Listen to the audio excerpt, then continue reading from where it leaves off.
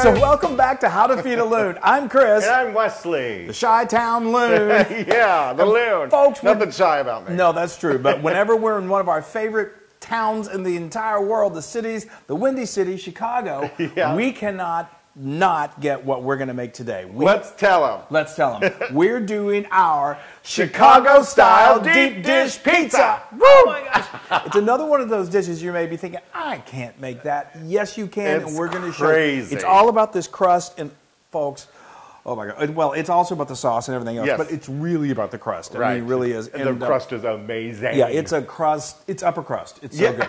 Okay, so let's talk. Let's get back to that. We're going to give you a little tutorial on that, but let's talk about the components, the sauce. And you may be noticing this enormous can of. Look at that. Tomato sauce. It's so interesting. So it's called ground tomatoes. It's a brand called 7-Eleven.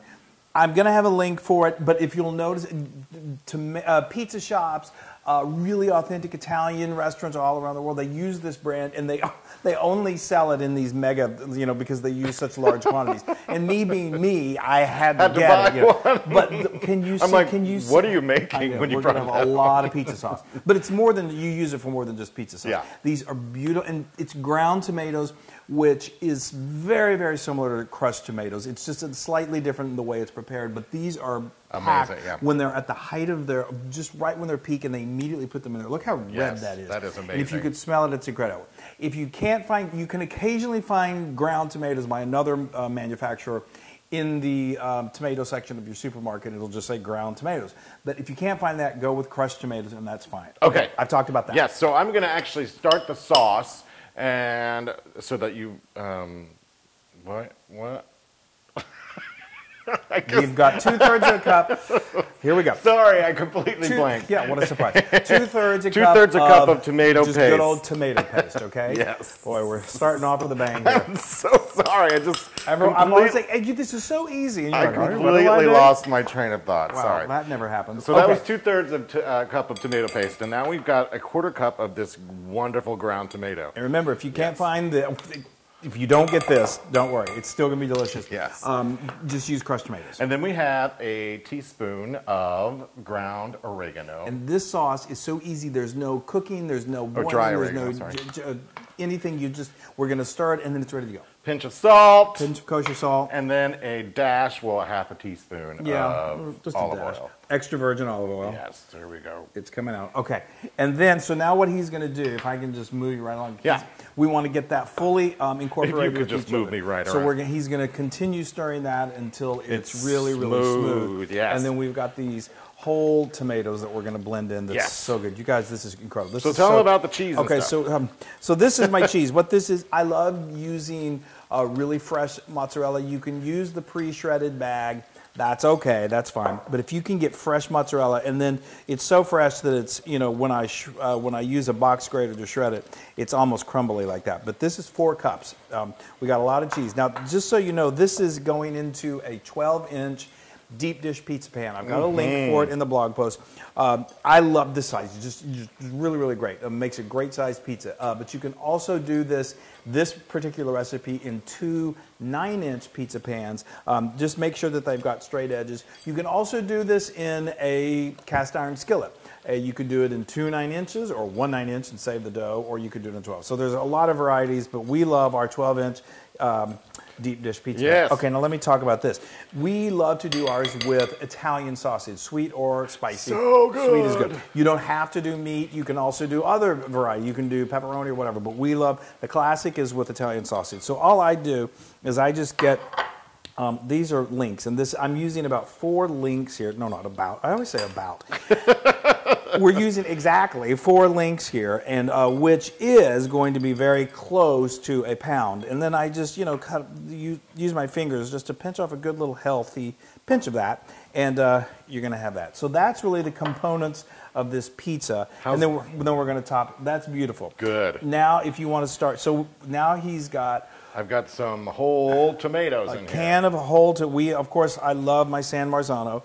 But what I did was I drained them. Now there's going to still be some juice as they sit there. So I squish this into here. You squish it into there. Get Okay. squishy with it. Like just the whole thing. Yeah, that's fine. You don't have to you don't have to completely pulverize it. Oh, Because okay. there's you want a little texture of tomato in this sauce, which is very traditional and very delicious. I love squishing tomatoes. I know, and you do it really well. I'm just glad you're I doing just want to get it on my glad shirt. you're doing it with your hands and not your feet this time. Okay, so now we are going to show you how we made this gorgeous, gorgeous pizza dough that's going to be the best crust you've ever had and will make. It's amazing. So we start with 3 1/4 cups of all-purpose flour. We add this to our stand mixer that's been fitted with the dough attachment. To that, we add a 1/3 cup of medium ground cornmeal, 1 1/2 teaspoon of salt, and a tablespoon of sugar. Then we're going to add 1 package, which is 2 1/4 teaspoons of active dry yeast or rapid rise yeast. And we're going to lower the mixer and just mix it until it's well combined. Then we're going to need some water. We've got 1 1/4 cups of warmed water and 1/4 cup of melted butter. Both of them need to be around the temperature between 95 and 105 degrees. Add the melted butter to the flour mixture and then slowly pour in the warmed water. You'll see the batter begin to form. Do this nice and slow, and then let the mixer continue to run for about 5 minutes until the dough is completely come together and it's almost satiny and no longer sticky to the touch. As best you can, pull it off of the hook, remove it from the bowl, and then just use your hands to form it into a ball. Then spray a bowl with cooking spray and then turn the dough around to get it covered with the oil, and then cover with plastic. And then you're going to want to place this in a non-drafty, warm place. If your oven has a proofing mechanism on it, then use that. After about 90 minutes to 2 hours, the dough should have doubled in size. Remove it and then lightly flour your work surface and just dump that dough right out, and then using your hands punch it down just a few times. Then use a rolling pin to roll the dough out to about a 9-inch by 15-inch rectangle. Now we've got 1/4 cup of softened butter, and we're going to spread that all over the dough. Then from the short end of the rectangle, we're going to start to roll up that dough jelly roll size, or jelly roll style. Tuck in the ends as you go, doesn't have to be perfect, and then just pick the whole thing up and use your hands and form it into a ball again. Beautiful. Now we grab our bowl, we place the dough back in it, and we're going to cover it again with the plastic wrap. Then we're going to stick it in the refrigerator for 45 minutes to an hour. It will have risen again. Now you dump it out on a floured surface, and we're going to roll it out to the size that will fit into your pizza pan. If you're using a 12-inch pan, then you're going to want to have enough for layover. So it's going to want to be anywhere from 18 to 17 inches, even 20 inches would be okay. Now you get your pizza pan and you get a little bit of oil, and you just squirt a few drops of oil in there and use some paper towels to help distribute that oil all around the pan. It's important that it's nicely oiled. Then to help you transfer the dough, you just fold over one side and then fold it over again, and then just gently place it into the center of the pizza pan. And then unfold it. Now this doesn't have to be perfect, and it probably won't be, but you can use your hands to kind of help coax it over the edges and start to form it into place. And then take a knife and trim away any excess. And then just use your fingers to kind of help put everything in the right place. And you've got pizza dough ready to be assembled and baked. Okay, now see, wasn't that easy? And so you know, easy. It just takes a while. well, It has to proof for proof. Yeah. Or as you call it, poofing. But yeah, I mean that's the thing. But so this is one of those things that Chicago-style pizza is great on a weekend night. I mean, you know, it's great any night of the week, but so it's a fun wonderful. Saturday project. I mean, I love it. Or And Sunday. it's I can't even. Yeah, I'm already just wait. mouth-watering. And so we finished this. If you can see, we blended in those. It's well those blended crushed and tomatoes, make sure it's just or smooth those together. Whole tomatoes. Yeah. And now we're gonna build it. Okay, so just going back to this dough real quick. Yeah. So it doesn't have to be perfect, and your sides may start to fall down a little bit. That's okay, because as we fill this, it'll hold them back up. But just you're good. So this is the way it is. Okay, so now the wonderful other great thing about this is you don't have to cook the meat first. No. It cooks in the oven. I love that. But because this entire pizza does take a little longer. Oh, I was going to do this in layers. Because this pizza takes longer to get everything cooked, it does take longer in the oven than, say, a traditional thin crust pizza. So it's going to go for almost 30 minutes. Yeah. So what was my point in saying that? Oh, because you don't want the juice from this meat to really permeate and get down into that dough and make it really spongy, we kind of do the reverse of what you do in most pizzas. A reverse we pizza. Start with the cheese, and then we go with the meat, and then we go with the sauce. and then we add another little Parmesan on top. Okay? So we're ready to do that? Yes. Here we go, folks.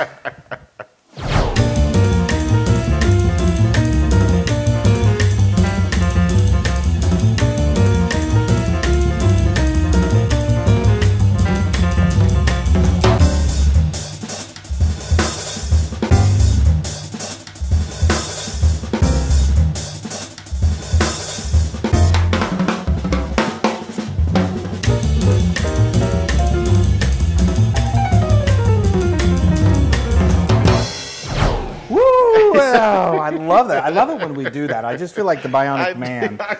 It's so fast. Okay. But anyway, all right. So now we're going to just put this beautiful sauce. Oh. And I'm it's crazy. Yeah. I know. No wonder I'm losing my train of thought. I don't think I ever had my train of thought. Well, it went out on the train, the pizza train. Okay. Oh, we have some friends in Chicago, and we always make them take us to, what is the place called? I knew you were going to say that. I know. And it begins with, sorry. All of our fans now are like, I can't believe you don't know that. They're like, what? How do you not know that? But anyway, but I have to tell you, when you make this, it's better than I shouldn't say it's better than anything you're getting in Chicago, because then we really will get death threats. Yeah, will. It's so good. So this is like, just, you want to cover it. This is about a half a cup of Parm cheese. Is it Lombardi's? No, that's pizza in New York, isn't it? God, yeah. Okay. That's right. Oops, don't get that mixed up. So, so now this is going to be, you might want to have like a brace on. No, but this feeds a nice, healthy crowd. Okay, so this, I've got my oven, you want it really hot. I've got it set at 475 degrees Fahrenheit, and it's going to go in for really 28 minutes is perfect. But you want to keep an eye on it, because you don't want this beautiful crust that you spent some time making to burn. So usually after about 15 to 20 minutes, I keep an eye on it, and then you just put a loose foil tent over the top. Just cover it loosely with foil. And then we're going to eat it. Okay. I can't wait. And the smell. Guys. That's amazing. Okay, so we jumped ahead, and here it is. It's beautiful. I'm so happy. So let me tell you, I feel like it's our little it's our baby. Our pizza baby. Our Chicago-style baby. We love Chicago. Yes. Anyway, so let me tell you how we got to this beautiful point. What we did is, you saw us put it in the oven. So after about 15 minutes, and the smell is incredible. It starts to brown beautifully. You don't want it to get overly brown. So I just put a piece of foil over the top, tented it, and it went for 28 minutes. And then we took it out. There's going to be some water that's released from the tomatoes and some of the juices from the sausage. It's going to rise to the top. So that needs time to kind of settle down and just settle down. And so that takes about 10 minutes. If you feel like you've got a lot of the juice that's around the side, you can get some paper towel and kind of dab it. Like those New Yorkers do with their pizza. The flat pizzas, remember? If it's too greasy, they take their paper towel and do this too. Well, we never did that. No, we didn't. But anyway, let me just say that this dough, this crust, is sturdier than you might think. As you can see from when he took it out of the pan.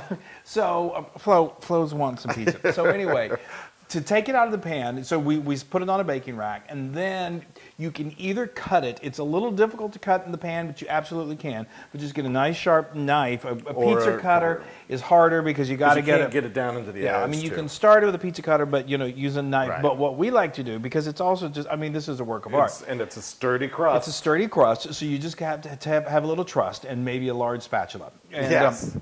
Just get it under there and use your fingers to kind of help lift it up so you can really get that spatula under there. And it's a little awkward, but then you kind of turn it to an angle and then just slip it right out. Just slip it right out. It doesn't look too graceful, but it works. It does. It does. And I think it's very graceful, actually. So anyway, so now we are ready to eat after all of that. Let's do it. So, okay, another thing. I thought I was done talking.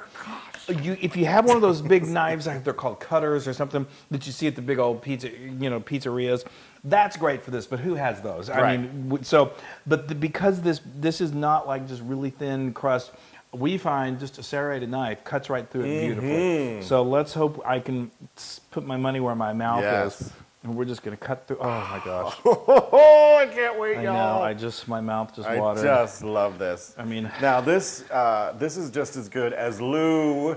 Oh, yeah. Malnati's. Malnati's. Sorry, Lou. We've even eaten there. That's the pizza place that we couldn't remember. You put me on the spot. Here, do you want to use that? Yes, I'm going to. I just want, it's always, it's just like pie that first slice is always a little difficult to get out. And this is, you want it to sit for a good 10, oh wait, I didn't, okay. You got it. I know. Yeah, cut it down You may think that you've got there it you go. And you just, that's why the serrated, oh, there we go. There we go. Okay, sorry folks. So the first one is always the, look at that. Oh, there's some cheese. Look at the cheese. Oh, Lord. Oh my gosh, there are no words. No words. And we haven't even eaten it yet, so. Look at that. That is so beautiful. I wish, can they see the crust? Okay. I'm going to show them the crust. All right, so you always pass a little more Parmesan is nice. Yes. We love a little red pepper flake if you like that. It's great. Yes. And look at that crust. It's just phenomenal. I am going to cut this and show them this crust. Hold on. Okay, yeah. Sorry, folks, it's not going to be pretty. There we go. Sorry. Look. Look at that crust. That is beautiful crust, and then that meat is cooked perfectly. The tomato sauce, and I'm telling you, the smell. Oh, and the cheese, and the cheese. The cheese. The bears. I'm sorry that I get to eat this first. I know, it's not really fair.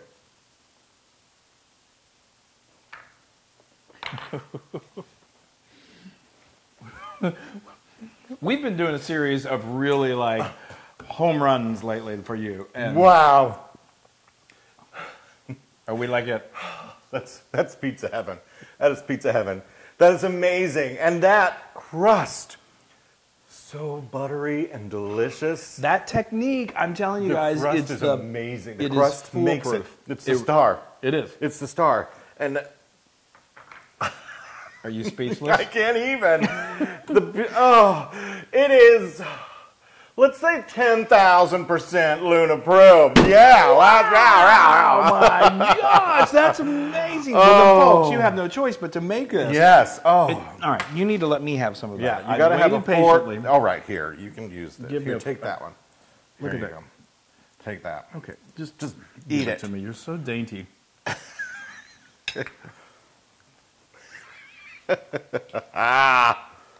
There's nothing like it. No, nothing. I mean, nothing at all. And I think I might even use my fingers. There we go. Oh, Lord. Oh my gosh, that is so good. This is great for serving at a party, like football games. Oh my gosh. Oh, and you can. Oh, I can't even talk enough about it. I'm sorry, I'm messing. Wow, you can get this recipe and many more on howtofeedaloon.com. And go to our social media, like and share us. Make Chicago-style deep dish pizza. It will change your life, I promise. It's not as hard as it looks. No, it's so good. You just saw it.